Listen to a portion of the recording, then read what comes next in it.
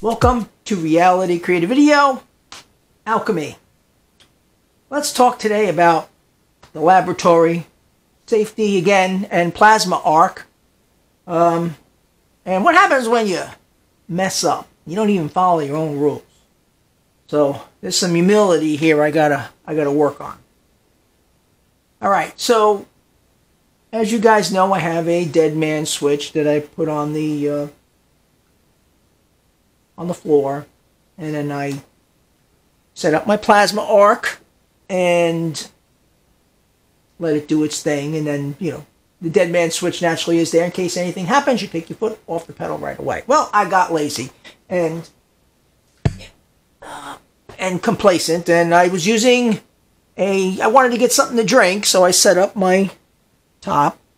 I was cooking gold, plasma gold, and I took this candle, which is nice and heavy, put it on the dead man switch, walked outside, get a drink. When it came back in here, my top was on fire.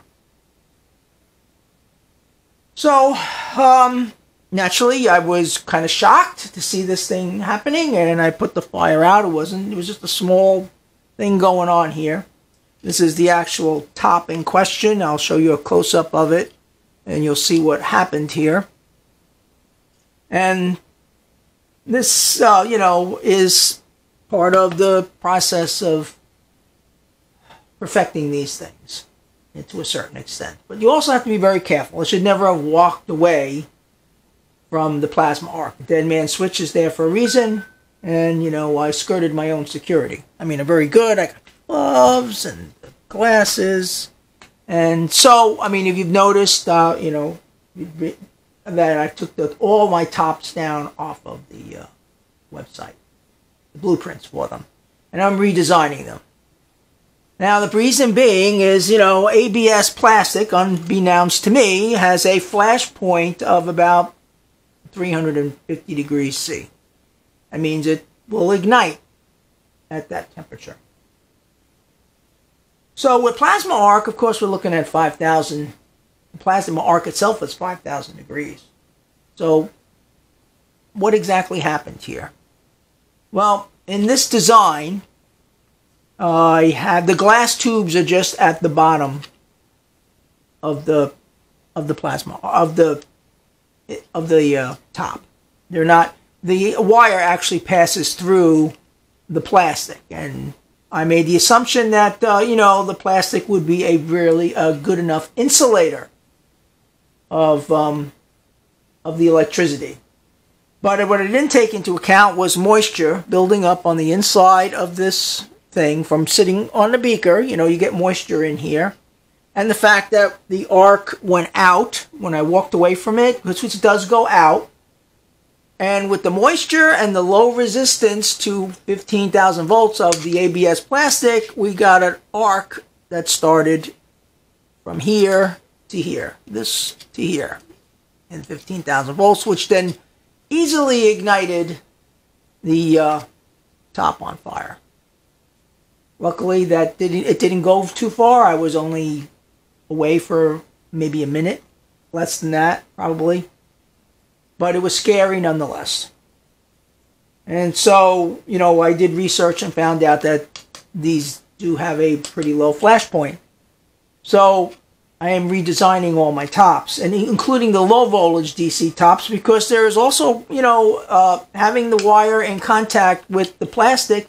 If you have a big power supply, like I have a big power supply, it's possible to get a short, and the wires will heat up from that short and could start to burn the plastic top if they got really hot, especially with a wire like gold. It has really high conductivity, and most of the gold wire that you guys are going to be using is going to be 24 gauge gold wire, be that low voltage electrolysis or plasma arc, and that, you can only pass a certain amount of current through that before that is going to heat up and get cherry red. So all of my new tops will have glass tubes through them to prevent this from happening. So the glass tubes will be, I'll show you, this is just the experimental one right now for the plasma arc. The glass tube actually goes straight through top to bottom. The wire never comes in contact with the ABS plastic.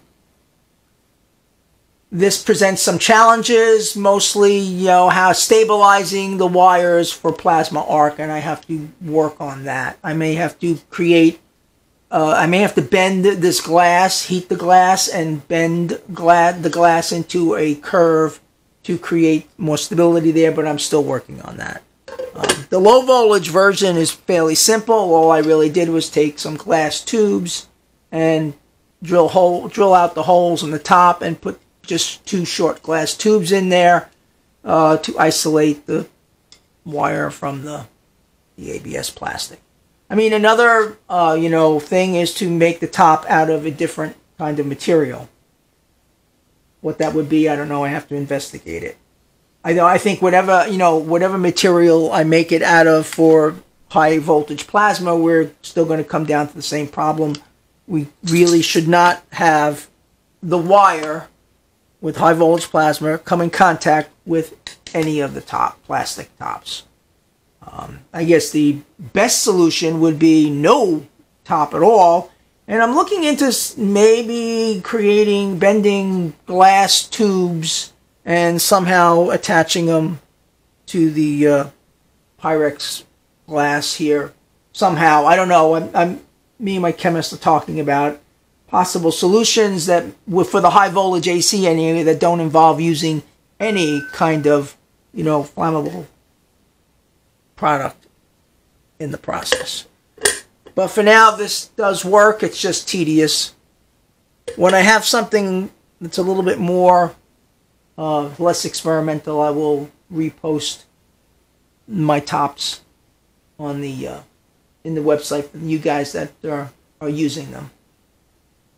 So if you're using the plasma arc tops, don't use them anymore. The low voltage DC tops, I recommend you don't use them either without putting glass tubes in them. But, there's less of a risk there as there is with the plasma arc. So what do we learn from it? What did I learn from it? You have to be very, very careful. No more walking away from the dead man switch. It's there for a reason. Had I been standing here, I would have seen the stuff starting to burn. Or I would have turned it off when the arc stopped and not given it a chance to start burning through the top. And then I would have fixed that problem at that point. So that's something I have to make sure that I do as well. So also I want to mention I have a fire extinguisher right here in the lab. Very important. Make sure you have a fire extinguisher handy. The other thing that I'm adding is a wet cloth to my plasma arc thing. I'm going to wet a cloth here so that if something did happen, I could toss this wet cloth over onto something. Like if I had the wet cloth, I could have tossed it over on the top like here and doused the flames. It would have been safer, And then if that didn't work, naturally you grab the fire extinguisher. But it does show that you do have to be careful with all of this stuff. Low voltage electrolysis, high voltage AC. Whenever you're making materials in the lab, you got to be careful. I mean, this is a heated stirrer, and this plate can get quite hot. Almost 100. It'll melt. It could melt and crack beakers. So there's a lot of things that can happen in the lab, and you do have to be careful, and you got to be watchful eye, and not take shortcuts. But anyway, that's my lesson, or I'm passing on to all of you today. Just be careful, watch what you're doing, and do not, shortcut your safety procedures. I'm Hermes. This is Reality Creative Video, and I will talk to you again soon.